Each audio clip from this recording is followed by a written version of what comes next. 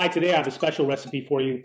This recipe written down here, this was photocopied from the back cover of a book. This is the only recipe I have from any of my grandparents. It's Bolo de Cougette. It's a zucchini cake. My grandmother, Avoa, used to make this all the time. I mean, I think it was at her house on her table more often than not.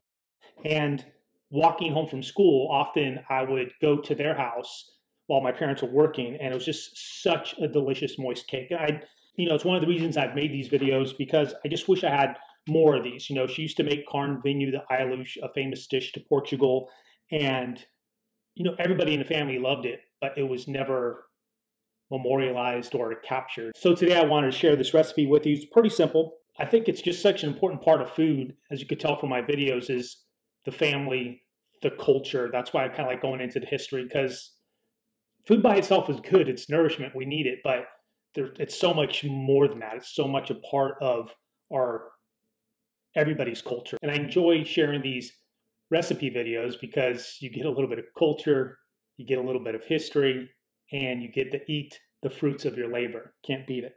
So we'll get started on this simple bolo de abóbora. All right, the very first thing you want to do is soak your raisins in hot water. What my grandmother did is you put 1 cup of water in a pan, put in your raisins, bring it up to a boil and turn it off right away and let it sit for about 5 minutes, and then drain the water from the raisins.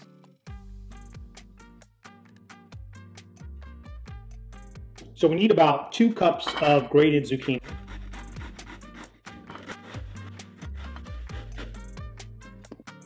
One, 2, and I will put the rest in there. So that was just about probably about average size zucchini there. Next, I probably have about a tablespoon to 2 tablespoons of softened butter.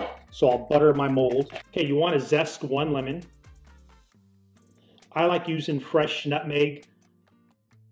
Okay, now I'm going to combine my wet ingredients. I have the zucchini, 4 eggs. Mix those together.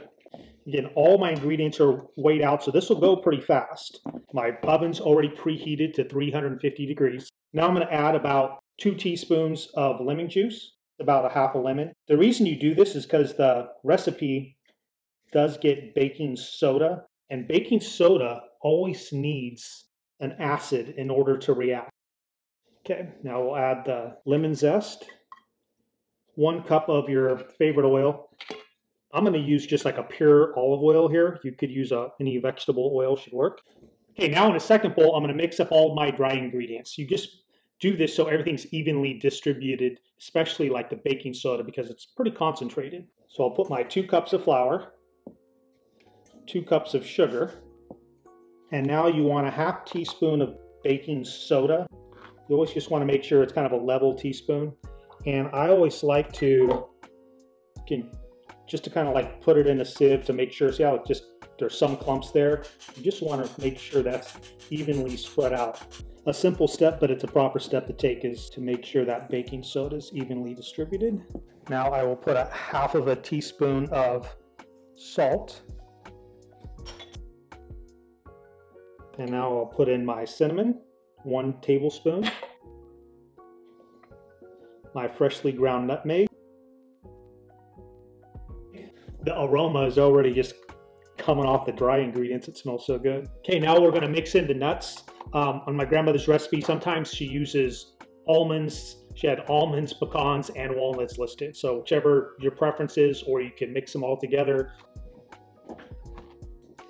Mix those into the dry ingredients. Okay, now into the wet ingredients, I'm going to add the raisins that have been cooling off. They're warm, but they're not hot. We'll also add 1 tablespoon of vanilla, which is a lot of vanilla, but it's her recipe. Now we're just going to combine the wet and dry ingredients. All right, put in our dry ingredients and just blend to combine.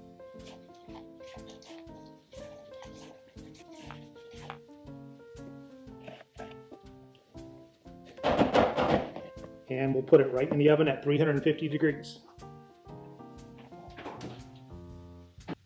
So this cake baked for 1 hour at 350 degrees. A few ways you could test cakes is put in a toothpick, it comes out clean. Also, a cake like this, again, if you want to go to the thickest part of the cake, it should be between 200 and 205. This is at 207, 208, so that is done. Okay, you want to let your cake cool off for at least 30 to 40 minutes. All right, now you know how to cook my abuela Anna's bolo de cougette. Give it a try. Go cook for somebody you love.